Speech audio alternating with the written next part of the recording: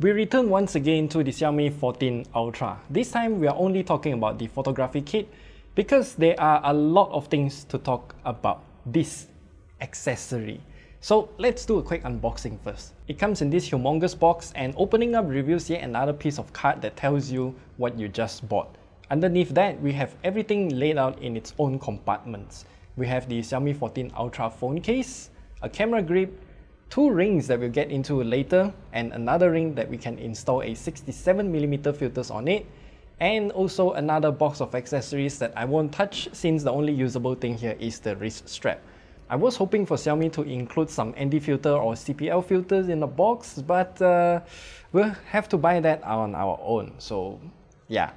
So to use this, we first have to install the case on the phone, then snap the camera grip onto the bottom of the phone and then push this lever to lock it in place so that the phone doesn't just slip out and fall to the ground. It makes the phone even bulkier, but in a good way. It makes it feel like a proper camera at hand, and those buttons work as expected. The big shutter button is for photo and can be pressed halfway to focus as well.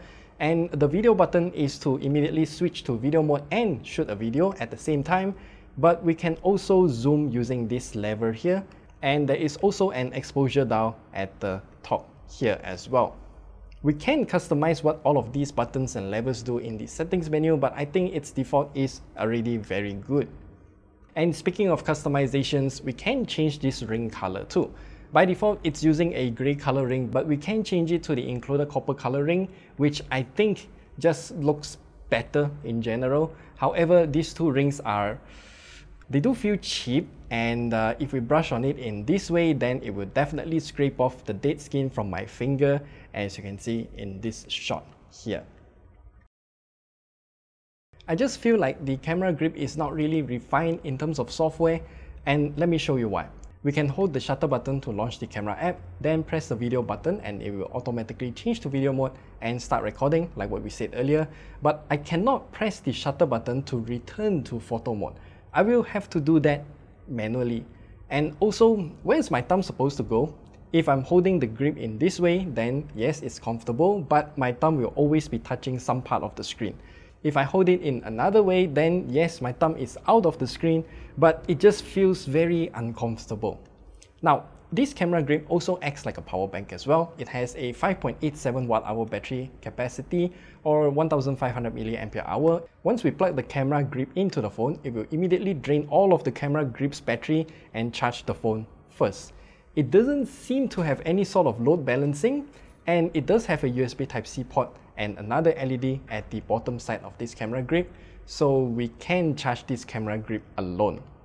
Question is, if we plug in the 90 watt charger into the camera grip while it is attached to the phone, does it actually fast charge the phone?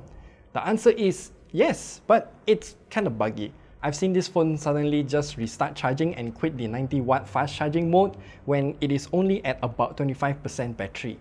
I have no idea what happened, and I unplugged and replugged this, and it kind of doesn't want to enter 90 watt fast charging mode, but I had to restart the phone, let it cool down a bit, do whatever it takes to actually enter 90 watt mode yet once more. Eventually, I did manage to get one full charging cycle with 90 watt mode enabled, and here is the charging speed.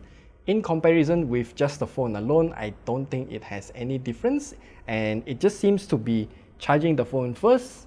Once the phone is completely charged, then it will only charge the camera grip. The camera grip itself will only charge at a very low speed, so do keep that in mind. Yeah, the camera grip doesn't support fast charging.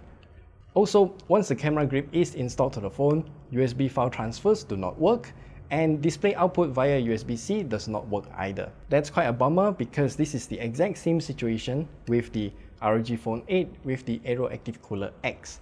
The Xiaomi 14 Ultra photography kit will also be sold separately, but I have no idea why you would want to buy this photography kit if you are not already using the Xiaomi 14 Ultra. This photography kit won't work with any other phones, at least not properly. I can fit the S24 Plus into the camera grip, but I even have to remove my super thin Pitaka case just to make it fit. Out of all the features available, only 3 things work on the S24 Plus. So this shutter button works, as in fully pressed down to take a picture. The half press focusing does not work. The zoom lever works, and the power bank portion also works. Other than that, it's it's a no-go. And that's all that we have to share with you about the Xiaomi 14 Ultra photography kit. I think overall it does offer a lot of utility, but only if you're using the Xiaomi 14 Ultra.